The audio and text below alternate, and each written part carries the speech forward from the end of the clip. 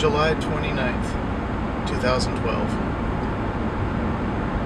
So given that context, if I were to say Starbucks, the Muppets, Oreo cookies, Disney World, Chick-fil-A, what does that conjure?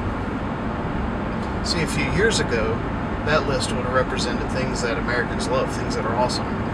Now, buying a chicken sandwich is making a statement.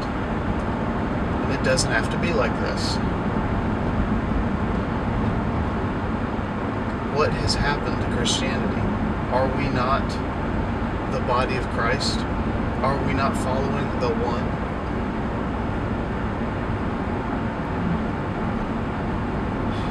This issue of homosexuality and Christianity, personally, I'm not all that torn up by it.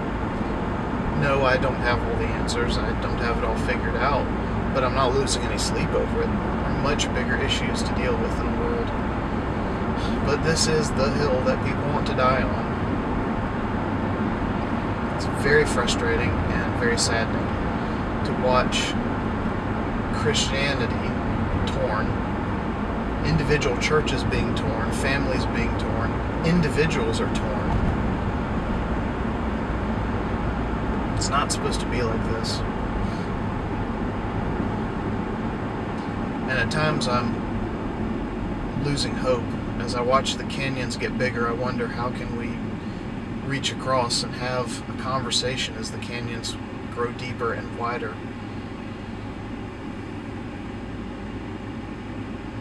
But I am looking forward to a book that's about to come out. It's called Torn by Justin Lee, Rescuing the Gospel from the Gays versus Christian Debate. I'm recommending this book and I've not even read it yet. But this book will hopefully help us understand that God is bigger than this issue. God's love, God's grace, they're bigger than this issue.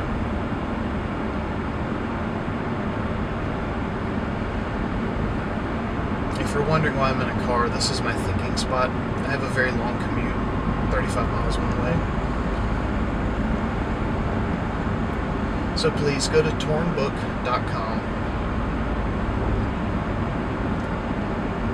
Please, let's put down the picket signs and the chicken sandwiches so we can get through this together.